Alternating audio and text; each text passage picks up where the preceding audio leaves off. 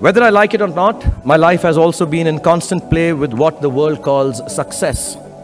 Success is a wonderful thing, but it tends not to be the sort of experience that we learn from. We enjoy it, perhaps we even deserve it, but we don't acquire wisdom from it.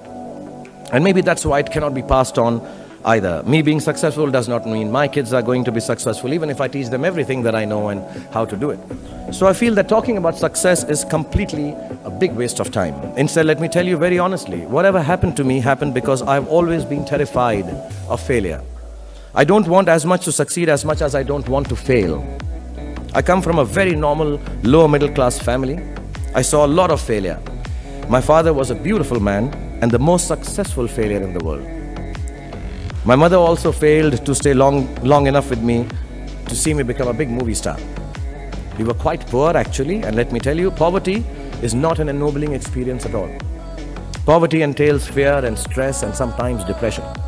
I watched my parents go through this several times.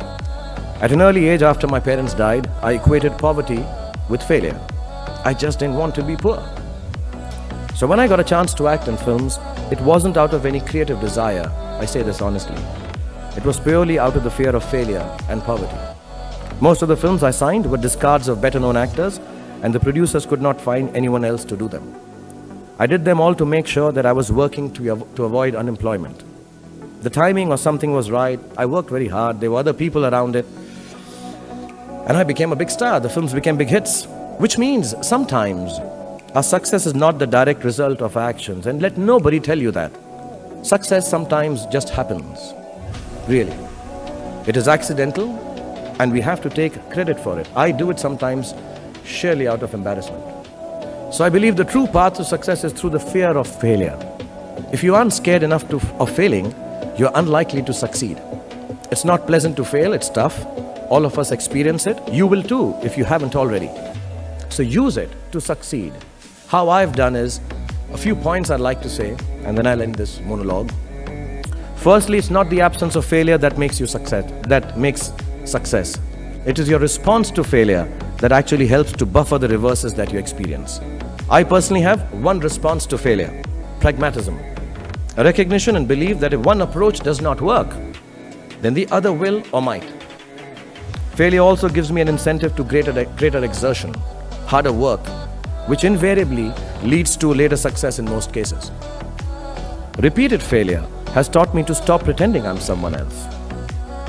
Failure also gets you to find who your real friends are. The true strength of your relationships only gets tested in the face of strong adversity.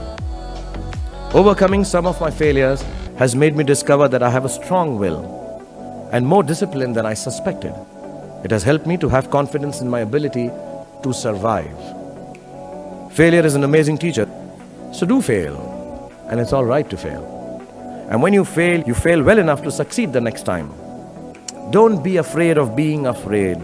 Be afraid of not facing your fears and failures. And failure is your fiendish friend. Keep him close. God bless you. Thank you very much.